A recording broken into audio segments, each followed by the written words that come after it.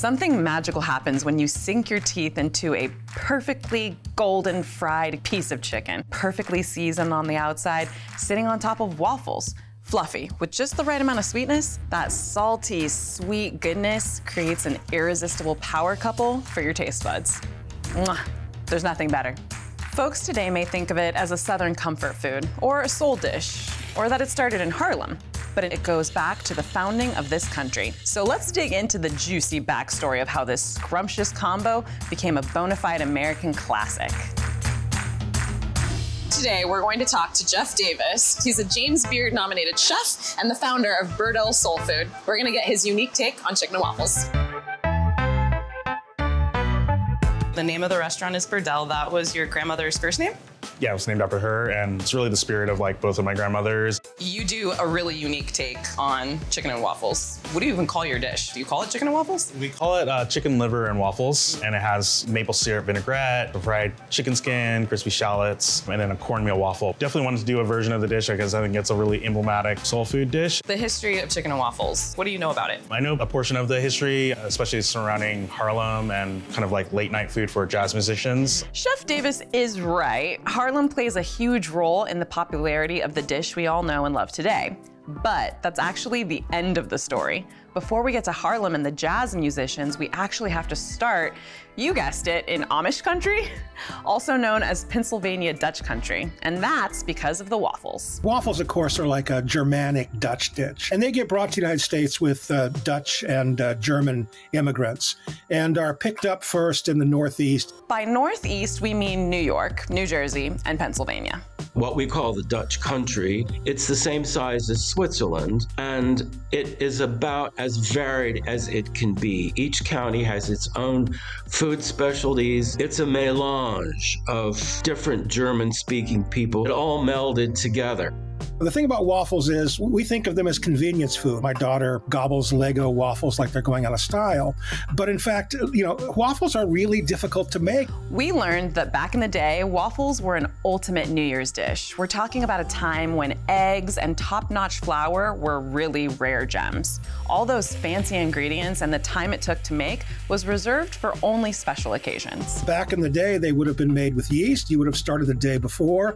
And then the long-handled sort of pincher-looking waffle irons you might see in an antique store, incredibly difficult to use correctly. You have to turn them frequently with the possibility you might be burning the waffle. One of the great triumphs of modern food is the democratization of waffles. So we have the Dutch to thank for bringing their waffles to America. And I'm getting excited because it's time to see how Chef Davis makes his waffles unique.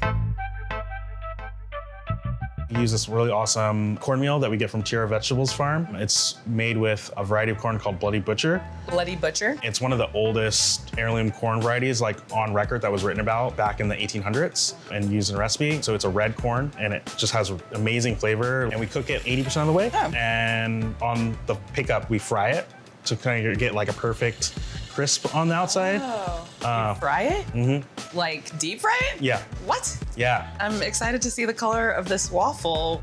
The Dutch didn't just bring waffles, they also brought their recipe for chicken and waffles. The earliest records of this dish date back to the 1600s, but here's the kicker. Before chicken took the spotlight in the US, it was all about catfish.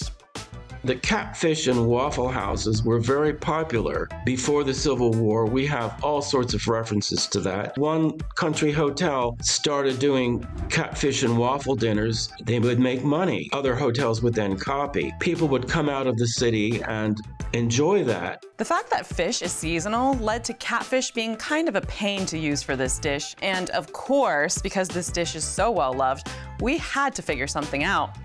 Enter the chicken. To follow the chicken is to follow human history. People first developed a love of chicken because they ate the bugs that infested fields. They didn't eat the grain, so they were not a threat or a pest. They, in fact, were an ally. Chickens enter the Americas through multiple points at different times. Chickens get introduced via the Portuguese and Spaniards, but through the African slave trade. African enslaved people were very familiar with chicken because the chicken was common in West Africa. And most of the enslaved people who came to colonial Virginia in particular came from the West African coast. As chickens became more domesticated and cultivated in the United States, it was African Americans who who were the keepers of the chickens. They were mostly valued for their eggs. Because it was the one animal were allowed. So the enslaved Africans brought this knowledge with them to the United States. And because who were the people cooking in the plantation kitchens?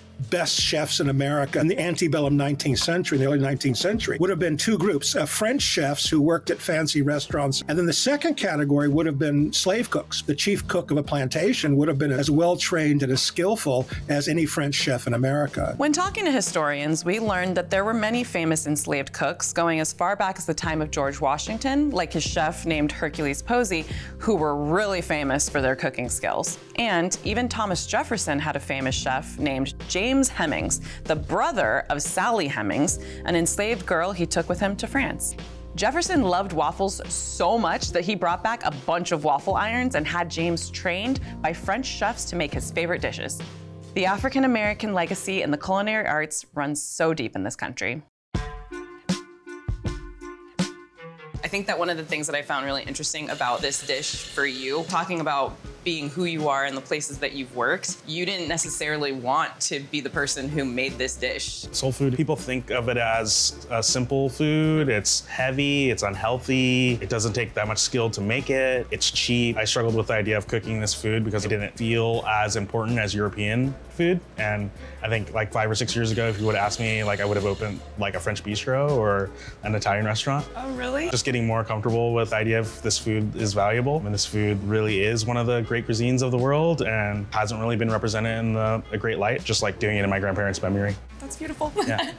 We're trying to define ourselves as something that's a little different. So we make chicken liver mousse with it's a really classic kind of like French style of making mousse. So the livers get sauteed in butter, and then we pass it through a fine sieve and cool it down. And then we pipe that onto the plate. Sounds so good.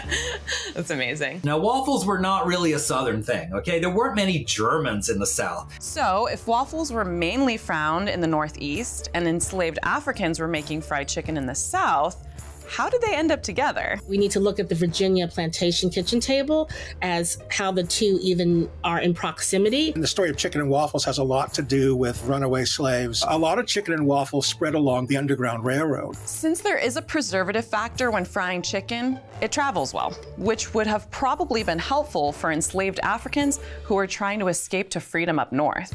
After the Civil War ended, emancipated African Americans found it hard to live in the South due to Jim Crow laws. There is a lot of domestic terrorism in the South that's intended to oppress recently freed, emancipated African Americans who are trying to assert their rights. You have what was the largest internal migration in American history.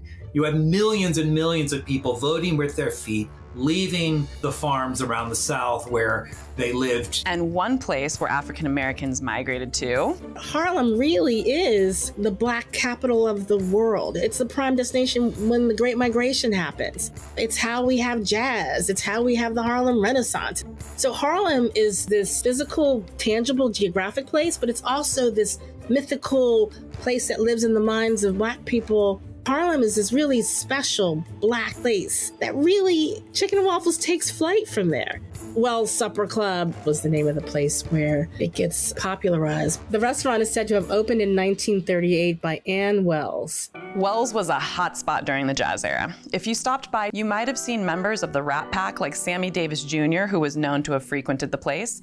And lore has it that Nat King Cole held his wedding reception there and may have even eaten, you guessed it, chicken and waffles. The story goes, it was, late at night, early in the morning, depending on how you look at it. Jazz artists, and they're hungry, and do we want breakfast, do we want dinner? And everyone seems to have subsisted solely on a diet of chicken and waffles, the signature dish of Wells Supper Club.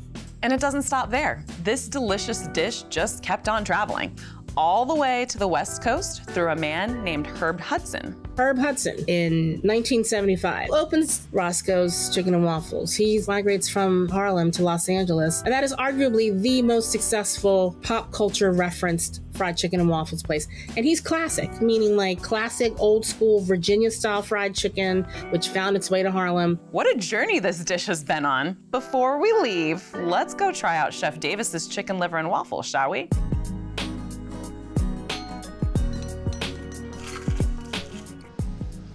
Wow. The mousse is really rich. I love the vinaigrette that like offsets it. That's perfect. And then you get the crunch of the chicken skin and the waffle at the same time. Double crunch. This is like the perfect little bite. It's like kind of deceptively light. A lot of rich things going on and deep flavors, but it has like lightness to it and drives you to take another bite. Right. Thank you. Yeah, of course. Whether you're craving soul food fried chicken and waffles, maybe a go at Pennsylvania Dutch stewed chicken and waffles, or you'd like to try Chef Davis's chicken liver and waffles, all of it's magic on a plate. With this dish, you cannot go wrong. If you liked this video and want to see more food history content, check out the show Delish Story on PBS Food YouTube channel. Thanks for watching, and let us know in the comments which version of chicken and waffles you like. And while you're there, don't forget to like, subscribe, and tell us what dishes should we explore next beyond the menu. Support for this program comes from Krishnan Shah Family Foundation and supporters of the KQED Studios Fund.